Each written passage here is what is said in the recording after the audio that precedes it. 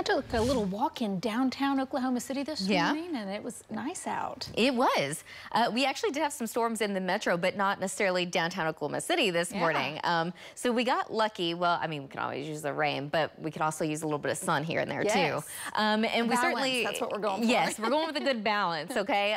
We still actually have more chances of rain and storms, but you know, for now, things are pretty quiet. We had lots of storms across parts of the state this morning, missed out officially at the airport, but we did have some severe storms, especially along the Red River early this morning with Jed and Lacey and Hannah. But next gen live, very quiet right now. Still a couple of storms. Really just looks like south of the Red River at this point. But we had lots of sun. Now the clouds are starting to fill back in from west to east, but still plenty of sunshine in north central and parts of eastern Oklahoma. And that's certainly where temperatures are a little bit warmer right now. But you can see the high clouds moving into Oklahoma City. This is our Integris camera up on our Lucky Star Skycam network.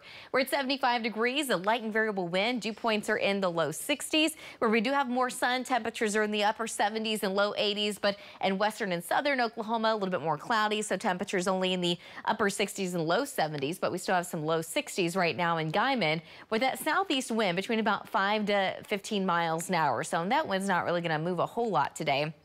And just kind of looking at the big picture, kind of see that boundary to the south. That's where those rain and storms still are lingering as they move off to the east. And we're going to be watching what is taking place over Colorado and Kansas today, because eventually later this evening and into tonight, it looks like a complex of storms will form over in that region and eventually make its way into Oklahoma. But I think it could take a while. In the meantime, this afternoon, a slight chance of an isolated shower storm. But later this evening, we're expecting the storms to eventually move into the Oklahoma Panhandle and eventually northwest Oklahoma.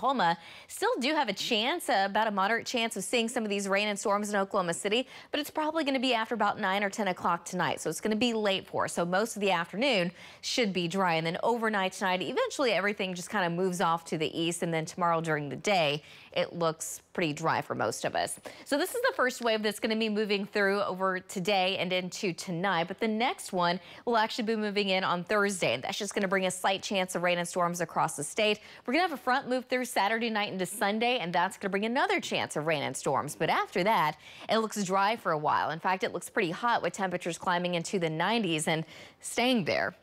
Today, though, we're looking for a high of about 79 in Oklahoma City. The low to mid 80s in the northeast, still just kind of shooting for the low to mid 70s across the south and west.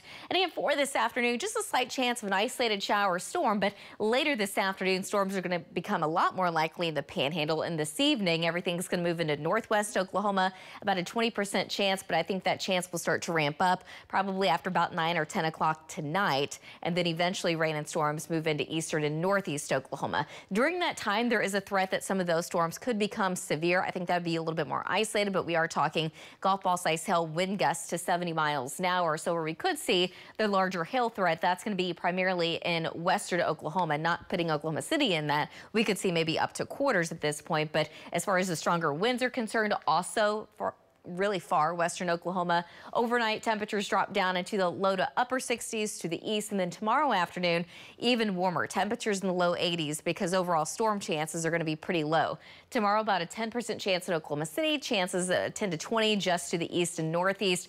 Thursday afternoon, temperatures in the upper 80s, low 90s in the north and northwest, some low to mid 90s in the south and southwest. Thursday afternoon and evening, here comes that second wave, giving everyone just a slight chance of rain and storms at this point. But as we get into the weekend, of course, Father's Day on Sunday, we will have a chance of rain and storms, but I think that's going to be during the overnight hours, Saturday night into Sunday.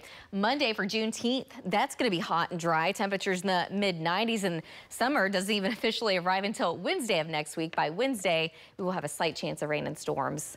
It's still going to be very warm. All right. Thank you so much, Cass.